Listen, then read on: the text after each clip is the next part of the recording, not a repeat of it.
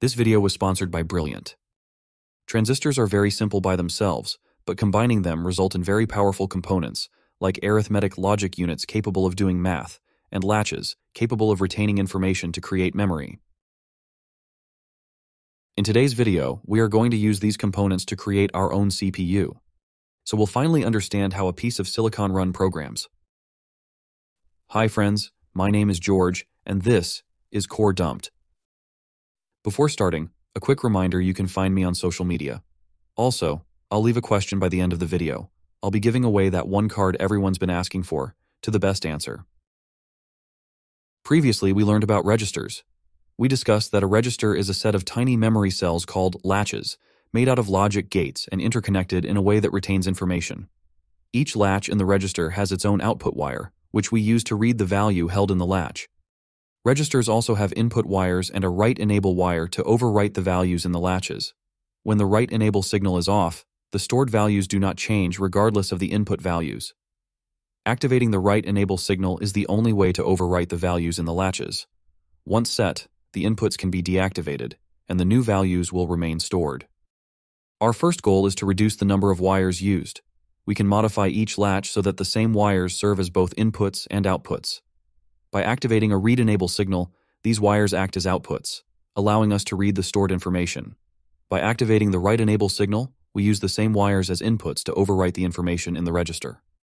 This approach reduces the number of wires needed when working with multiple registers by combining their data lines into a single general data bus. When using this data bus as an input, the input value reaches each register. Since each register has its own write enable signal, we can activate the write enable signal of only the specific register we want to modify. The same principle applies to reading. Activating the read enable signal for the particular register we want to read from causes the general data bus to act as an output. By selecting the correct write or read enable input, we can read from or write to any register using a single data bus. Fortunately, we already know about the binary decoder, which can electronically select between multiple options. Now, let's talk a bit about memory. In the previous episode, we defined memory as an array of bytes. Each byte can be selected by inputting its position in the array through an address bus. A data bus, alongside a read enable input, can be used to read the value stored in the selected byte. This same data bus can also be used as an input, alongside a write enable input, to overwrite the value of the byte at the provided address. Our goal in this part of the video is to understand how instructions like load and store are executed at the hardware level. If you are not familiar with assembly language, don't worry. I'll explain some of these instructions along the way. Let's begin with load instructions. Typically, program data resides in memory. However, to manipulate this data, it often needs to be loaded into registers first. Within the CPU, there's a set of registers available for this purpose. The current instruction indicates that we want the computer to load into register 1 the value stored in memory location 1101. Essentially, a load instruction copies the value stored in a specific memory location into the designated register. While this process might seem straightforward in animation, this video is about understanding the hardware implementation involving cables and logic components to make this possible. Let's get to it. We'll start by connecting the memory data bus to each register. Suppose this is the instruction we need to execute. Since we aim to copy data from memory to a register, we start by reading the memory address where the data resides. This is accomplished using the address bus and activating the read enable signal of the RAM. Consequently, the memory data bus outputs the value stored at the provided address, making this value to serve as input to every register. Since we want this value to be copied only into register 2, we activate the write enable signal only for that specific register, making it overwrite its current value with the data we are reading from memory. On the other hand, with a store instruction, we perform the opposite action. For example, this instruction directs the computer to store the current value held in register 1 into memory location 0110. So now instead of reading from a memory location, we need to read from a register, in this case, register 1. Activating the respective read enable input causes the value stored in that register to become the input on the memory data bus. Additionally, we must specify the memory address where we want to store the value. Since our objective is to write to memory, we activate the memory write enable signal. And just like that, we've successfully copied a value from a register to memory. Quite straightforward, isn't it? Well, yes. But now we got the question. Where do all the signals necessary to control these components come from? We already established that binary decoders can be used for this task. But then where do the inputs for those decoders come from? The answer, after a quick message from Brilliant. One thing many of you agree on is that traditional studying can be boring. Fortunately, with Brilliant, learning new things and developing new skills doesn't have to mean endlessly reading PDFs. With Brilliant, you can learn a bit each day through their intuitive teaching methods. Every course on Brilliant is designed for learning by doing, not just reading. You can choose from numerous lessons in various areas of science, like math, statistics, and computer science. One of the best courses available now is on how large language models work. You'll learn the fundamentals of this incredible technology that's currently changing the world. Not only that, but you'll also get hands-on with real language models and learn about the importance of training data so you can tune your own LLM. You can sign up for 1 month of Brilliant Premium for free and get a 20% discount when subscribing by accessing brilliant.org/coredumped or using the link in the description below. Now let's answer, where do the input signals for these components come from? The short answer is from the instructions themselves. As discussed in a previous video, assembly language serves as a human-friendly representation of code that computers can understand. When we write assembly, an assembler, a specialized compiler, translates this human-readable code into binary machine code. This sequence of bits contains all the essential information to instruct the computer. For example, in a previous video we established that if the first 2 bits are 0, 0, the computer interprets the instruction as an arithmetic operation.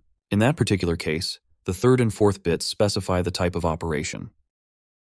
If the first 2 bits are not 0, 0, the instruction signifies something other than an arithmetic operation. For example, it could be a load instruction if the first bits are 0, 1, or a store instruction if they are 1, 0. In this design, for load or store instructions, the 3rd and 4th bits of the instruction don't indicate an operation code, but rather which register to read from or write to, and the last 4 bits represent the memory address. To distinguish between different kinds of instructions, we employ a binary decoder. And the 3rd and 4th bits of the instruction serve as inputs for these other decoders, so they can activate the enable signals of the desired register. However, in this configuration, both the read and write enable signals of the register are activated simultaneously, yet only one of them should be activated depending on the instruction. Since we've already designated a decoder to differentiate between different instruction types, we can use the outputs of that decoder to ensure that only the desired input is activated according to the instruction. This allows us not only to select a specific register but also to activate either its write or its read enable signal, but not both at the same time. Moreover, if these 2 bits are not meant to interact with any register, such as in the case of another type of instruction, this setup prevents any signal from reaching the registers, thus keeping their stored values safe. Now, considering that the last 4 bits of the instruction represent the memory address we need to read from, in the case of a load instruction, these bits will serve as input to the address bus. Finally, to copy the value of the selected address to the selected register, we simply activate the memory read enable signal. This action allows the data bus to output the value, sending it to the registers. Since only the write enable signal of register 0 is active, only that register will overwrite its content with the received value. Let's do the same, but now with the store instruction. As we already know, this instruction copies the value from a register to a specific memory location. Therefore, the decoder should activate only the read enable signal of the register specified in the 3rd and 4th bit of the instruction. In this case, the read enable signal of register 2. This action makes the value of that register act as an input on the memory data bus. It's worth noting that the same wire that activated the memory read enable signal in the previous load instruction is now deactivating it, which is precisely what we want. In a store instruction, we aim to write to memory instead. The last 4 bits of the instruction indicate where we want to write the value being inputted into the data bus, and to prompt memory to write that value into that location, the write enable signal of the memory should be activated. We achieve this by connecting the input to the corresponding output of the instruction decoder. And that's it. The value in register 2 is now copied to memory location 1111. Now we already know that the input of all of these components comes from the instruction itself, but how exactly? Well, before executing an instruction, the instruction itself needs to be loaded into a special register, called the instruction register. The output data lines of this special register are used as input for the components that decode the instruction. I'll get back to this register in a few. Before, I need to clarify something. Some of you might have noticed that this part of the circuit can be improved. Since both load and store instructions use the third and fourth bits to indicate the register to write to or read from, we could use a single decoder to achieve the same result. There are two reasons I'm mentioning this. First, if I don't, someone in the comments will point out there's a better way to do it. Some have been arguing in the last few videos that modern hardware handles this in better ways. Once again, my response is, here we're focusing on the fundamentals, not the fastest or most modern methods. Second, discussing these design decisions is when we start talking about architecture. Now, this term can be ambiguous, but let's focus on logical design for now. Different architectural designs can achieve the same result given the same instruction. From one perspective, we could say they are compatible architectures. But if we focus only on the instructions and their effects on the circuit, we could argue they are the same architecture. This is not always the case. For example, consider two similar architectures where the only difference is the interconnections of the instruction register outputs in the second one. This apparently trivial change causes both architectures to perform completely different actions. While in the first architecture, the sequence of bits in the instruction register means store the current value of register 2 in memory location 15. In the second architecture, the same sequence of bits means load into register 1 the value stored in memory location 15. Thus, despite appearances, the architectures are incompatible. If you've ever wondered why a program compiled for Intel x86 machines cannot run on a Mac or Raspberry Pi with ARM chips, even though all are computers that understand ones and zeros, well, that's the reason. While the executable file is a list of instructions the Intel CPU can follow, that same file is a meaningless sequence of ones and zeros that other architectures just can't understand. Let's continue with the main topic. We were talking about the instruction register, but before understanding how it works, let's see how our architecture executes arithmetic operations. We'll omit unnecessary components for simplicity. As described earlier, the first two bits being 00 indicate an arithmetic operation. To perform this, we'll use the arithmetic logic unit we developed in the first episode of this series. If the instruction is an arithmetic operation, the third and fourth bits specify the type of operation, in this case, subtraction. These two bits will serve as the opcode input for the ALU. The ALU needs two values to operate, so we need to read from two registers simultaneously, accessing each register's data line directly. This requires internal logic to bypass the general data bus used previously. The fifth and sixth bits of the instruction determine the first operand, while the seventh and eighth bits determine the second operand. But we can't connect the registers directly to the ALU because its inputs could be any of the registers. We need circuitry that allows us to select which signals to send.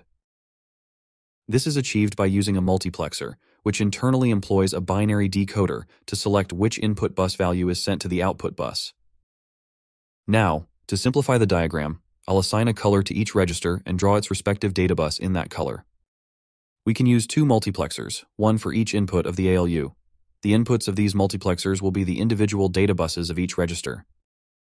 The output of the instruction decoder, which identifies arithmetic operations, can toggle the read-enable signal of all the registers, making them output their values through their respective data buses to serve as inputs to the multiplexers. We then need to instruct each multiplexer on which register values to pass to the ALU. In this case, 205 and 53.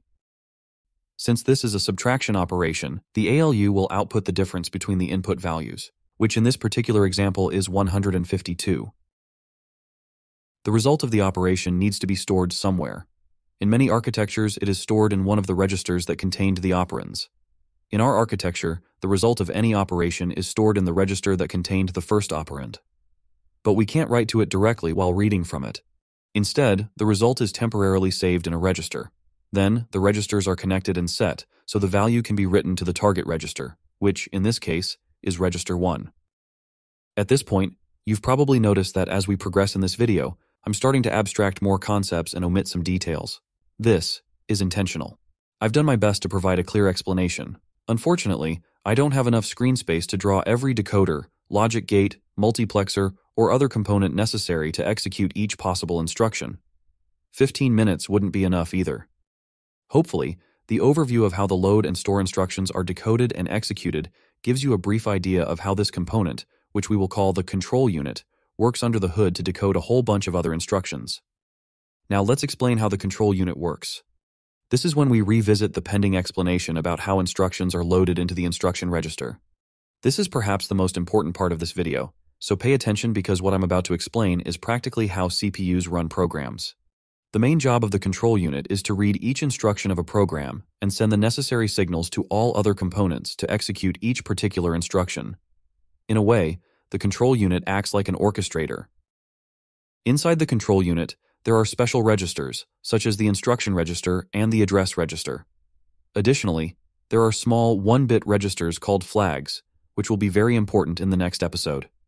All of these components are packed inside another component known as the central processing unit, also known as the CPU. When this giant circuit is powered on, everything is set to 0, so both data and instructions need to be fetched from an external source, memory. Unlike the general-purpose registers, the registers inside the control unit each have a specific purpose. We already know the purpose of the instruction register. The address register's purpose is to point to the memory location of the next instruction the CPU will execute. Currently, that location is 0.